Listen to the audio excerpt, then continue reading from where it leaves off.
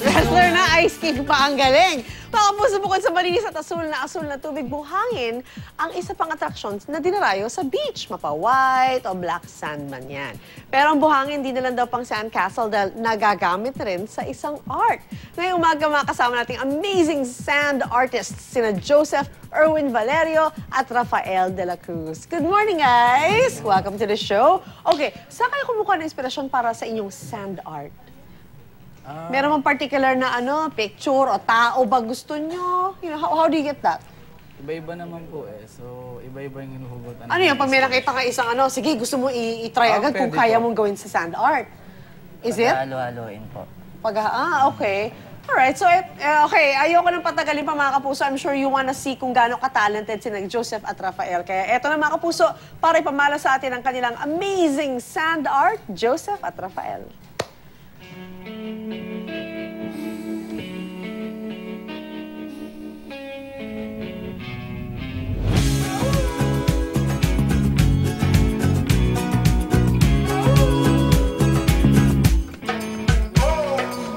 You were born